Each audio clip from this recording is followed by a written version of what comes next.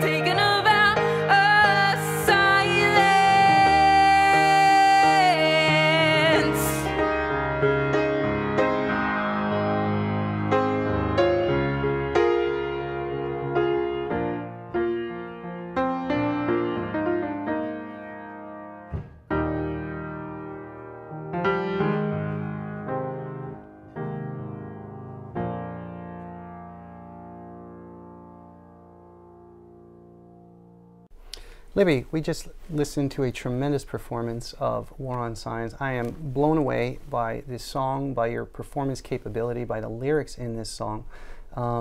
Deeply heartfelt, very touched by this song, in fact. Where did this song come from? What's the story behind it? What's the story behind the song? Well, the funny thing about this is that I actually had a melody that came into my head, and I was just sort of hearing the melody over and over, and I had very weird lyrics coming into my head, and I was like making a war on science, taking a vow of You're silence. taking something out on somebody in this song. But the thing is that I just came up with this funny lyric, and I was like, well, that's kind of a cool lyric, and it rhymed with vow of silence, and I was like, well, I got to make a song out of that. I have no idea what it's about. Do you have an inner nun in you or something? I don't know. Maybe. Probably, actually. I think I probably do have an inner nun. Do you have formal piano training? I took piano lessons for a long time as a kid, yeah. And I have a degree in classical music as well. So it's music all the way. Do you find that helps or hinders when you're writing songs? What I find classical training helps me is that it helps me to be able to execute all of the things that I hear. I hear lots of things.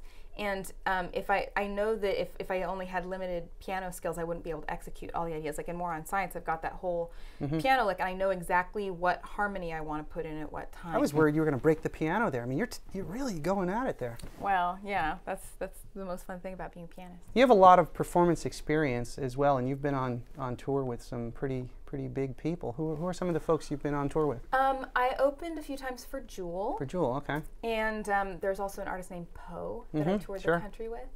And just other little gigs here and there. I opened for Rusted Root, Michelle Branch, India Ari. It was really fun. So in More on Science, you're saying, and correct me if I'm wrong, I spent the loneliest day of the year in gloom? Yes, in gloom. People are like, is it in glue or is it in That's gloom? what I thought at first. In gloom. No, I spent the longest day of the year. The longest day? In gloom. Okay. What got you down? What was on your mind? Oh, just some guy. Some guy. Some guy that didn't like me. That's what that song's about, really. So it would be was it actually on the summer solstice, the longest day of the year? Or are you taking some liberty with that? It was on the summer solstice, yes. It was. So it's literal. That one was. But I you're the knew first it. person who ever noticed that. I knew it. I got a sense. First person who ever noticed that. So this is you channeling an actual life experience into this song. Yeah. Though I have to admit that the summer solstice aspect of it is a different life experience than the rest of the song. Yeah. So are you singing this song to that person? Yes. Do you think they know it? No. No. They definitely. Well, they might find out now. They won't. They won't. Okay. If you could be wined and dined, swept off your feet by any singer-songwriter out there today, who might you choose? Well, anybody who's been on the Jimmy Lloyd Showcase knows that Jimmy Lloyd is the man to do that. Well, I'm taken. I'm sorry. Oh, very sad. Who else? There's at least one other in the world, I'm sure. Probably Bono. Bono, okay. If I could have Bono take me out, that'd be great. I just like to pick his brain. Pick his brain? Yeah.